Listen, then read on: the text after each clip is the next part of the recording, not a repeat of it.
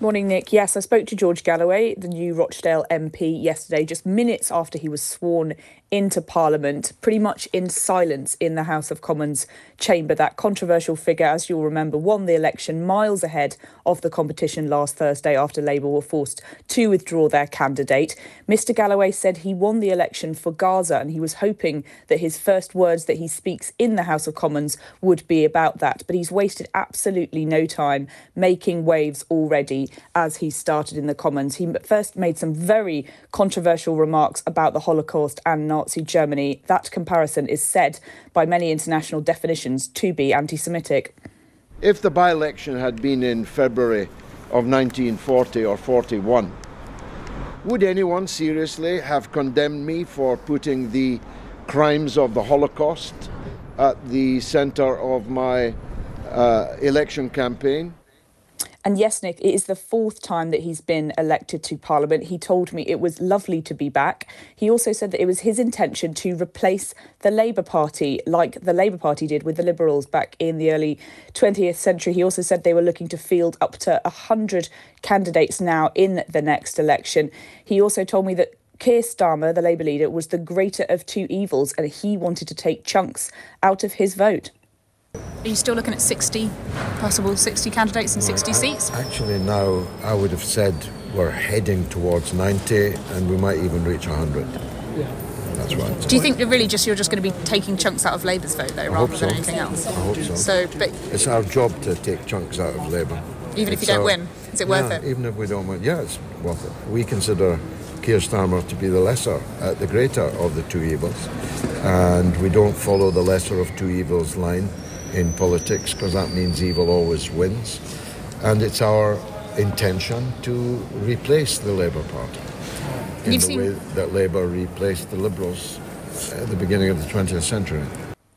Last week, Rishi Sunak said he was very concerned at reports of intimidation during what he called the election of one of the most divisive campaigns that we've seen in modern times. Now, he took off his trademark hat yesterday as he was sworn in. He pledged allegiance to the King, holding a Bible. He was escorted by the Father of the House, Peter Bottomley, and a member of the Westminster Alba Party as well. Sorry, the Westminster leader of the Alba Party as well. And it's very clear from what he said to me yesterday that he wants to be a thorn in the side of Labour, mainly his aim to try and take chunks out of the Labour Party vote. This should be a wake-up call to that party, that some of those left-wing voters that usually vote Labour are still vulnerable to other voices like George Galloway. He also said he would try and target Angela Rayner's seat as well. But for the Conservatives, well, they should be worried as well. George Galloway said the next election could also be about Muslims, and that Rishi Sunak was using extremism as a wedge issue to try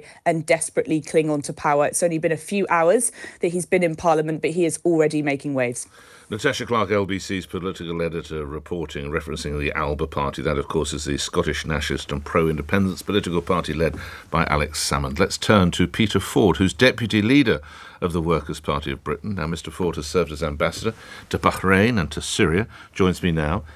When Mr Galloway makes the assertion that he believes this could be Labour replacing, or the Workers' Party replacing Labour as Labour had replaced Liberals, what is the appeal of the party, Mr Ford? Good morning. Good morning, Nick. It's a pleasure to be speaking to you. I'm normally brushing my teeth and listening to you at this time. It makes a nice change. Good to have you on, sir. Thank you. What's the appeal? What's the appeal of the Workers' Party? Well, the appeal was demonstrated by the 12,000 plus Rochdalians who voted for George. The appeal is a combination of a deep concern over the moral issue of what's going on in Palestine and Gaza and Israel, and the alienation of many working class people of all races and variety.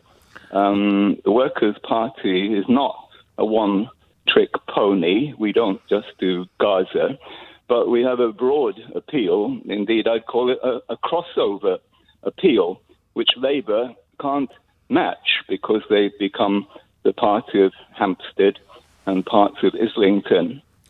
Noting that you are, or have been, spent 7 years, if not longer, as a career diplomat, 7 years serving as ambassador, how diplomatic are words and suggestions that Israel's actions are like the Holocaust, Mr. Ford? I think you're having a laugh, Nick. I don't find anything. I don't find anything. I'm glad you. I don't find any amusement in the Holocaust, and if you're questioning it, I can read you vocabulary. Just yesterday. Can I speak? Yes. If you aren't. Are you questioning my assertion? Because that is directly what Mr. Galloway said. I just wonder why you laughed. Because you linked it to my experience as a diplomat. Anyone can have an opinion on what George Galloway said. You don't have to be a diplomat to have a view. Right. Just yesterday, the head of the World Health Organization drew attention to dying babies and infants in Gaza. Yes. The situation is very grave. As is the suggestion that some of the hostages are being sexually, as is the suggestion that some of the hostages are being sexually abused by those who are holding them. So why don't we hear Mr. Galloway? Can you tell me how many of the alleged victims have come forward? Sorry, what's alleged victim? When you say alleged victims, alleged victims. Well, yes.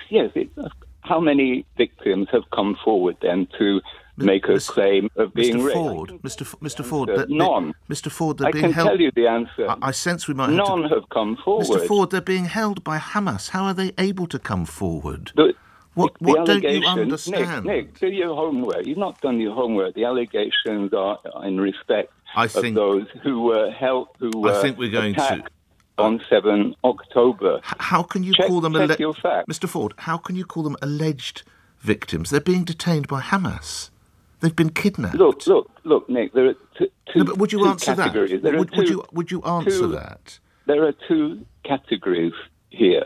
Well, would you answer the question? The claims of which I'm aware, you may be aware of others, the claims that have been made relate to victims, alleged victims. But why do you use the word alleged? Were there on 7 October, but Mr. not Ford, taken as hostages. Mr. Ford, no, these are people who are currently in captivity. That is the claim yesterday. So I can't understand why you're calling them alleged. It has only the status of a claim. I think it has not been substantiated. All right, look, one final question. Are you and your party leader, Mr. Galloway, in talks with any current Labour MPs, possibly some who've been deselected for the next election? Not to my knowledge, frankly. I think we would be very selective about any that we might want to recruit. We have our own potential candidates already. This train has already left the station. All right. OK. Well, I'm grateful for your time. If I don't concur with many of your points, Peter Ford is Deputy Leader of the Workers' Party of Britain. Let's look at the claim that they can tear chunks out of Labour through the eyes of Dan Hodges, who's political commentator at the Mail on Sunday. His column this week, if Galloway's triumph doesn't wake the elite from their slumbers, then what the hell will? You were at the Rochdale by-election, I understand, last week, Dan. Here's a question you always get asked on the radio or the TV. What was the mood as the numbers came in? Morning. Morning. Well, it was quite despondent certainly amongst the mainstream parties who saw the extent to which George Galloway and the Workers' Party were breaking through, and the other parties were being left in his wake. And I think the interview there graphically underlined why. I mean, obviously the Workers' Party are a party that does have a divisive agenda, an extremistic agenda, and as we've just heard, it now has a rape apologist agenda as well. It would appear like that. They're targeting Angela Rayner's seat. Dan, I don't need to remind you. Slim majority, really, 4,200 plus. How realistic are their chances? The chances of actually winning the seat are very, very minimal, as are their chances, nationwide. But what they can do, certainly, is undermine Labour in many seats and let other parties come through the middle, which is why Keir Starmer and Labour MPs are very concerned about the Galloway insurgency and the threat the Workers' Party face. Lastly, Dan, I've been reading your material for years now. We don't know whether we're going in May, October, November. Have you ever known such a febrile atmosphere coming into a general election in this country, Dan?